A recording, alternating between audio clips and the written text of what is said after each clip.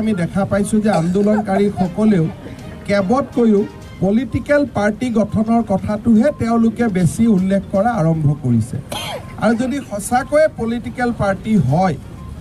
আমি হবও কোৱা নাই নহবও কোৱা নাই কিন্তু গগৈ ডাঙৰীয়াই তৰুণ গগৈ ইতিমধ্যে ক'লে যে পলিটিক্যাল পাৰ্টি হলে আমি মিত্ৰতা কৰিম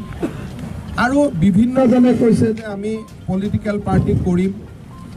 গতিকে সেইটো যদি পলিটিক্যাল আন্দোলনটোৱে ৰূপ লয় তেতিয়া বিজেপিও ৰাজনৈতিকভাৱে এই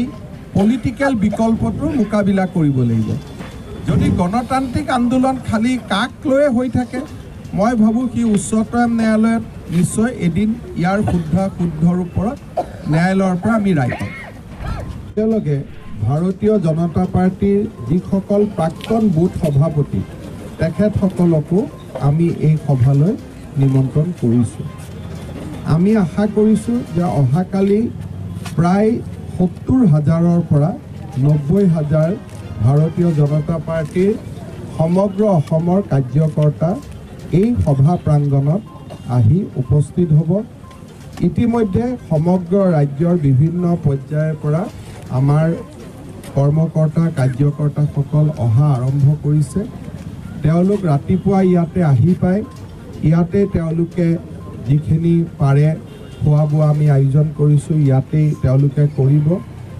প্ৰায় ৩ বজালৈকে সভা অনুষ্ঠিত হ'ব আৰু তাৰ পিছত তেওঁলোকে নিজ নিজ ঘৰলৈ উভতি যাবগৈ তেওঁলোকে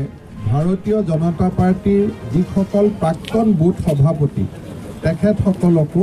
আমি এই সভালৈ নিমন্ত্ৰণ কৰিছোঁ আমি আশা কৰিছোঁ যে অহাকালি প্ৰায় ৭০,০০০ৰ পৰা ৯০,০০০ ভাৰতীয় জনতা পাৰ্টিৰ সমগ্ৰ অসমৰ কাৰ্যকৰ্তা এই সভা প্ৰাংগণত আহি উপস্থিত হ'ব ইতিমধ্যে সমগ্ৰ ৰাজ্যৰ বিভিন্ন পৰ্যায়ৰ পৰা আমাৰ কৰ্মকৰ্তা কাৰ্যকৰ্তাসকল অহা আৰম্ভ কৰিছে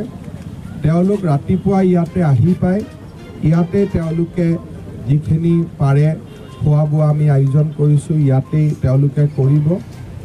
প্ৰায় ৩ বজালৈকে সভা অনুষ্ঠিত হ'ব আৰু তাৰ পিছত তেওঁলোকে নিজ নিজ ঘৰলৈ উভতি যাবগৈ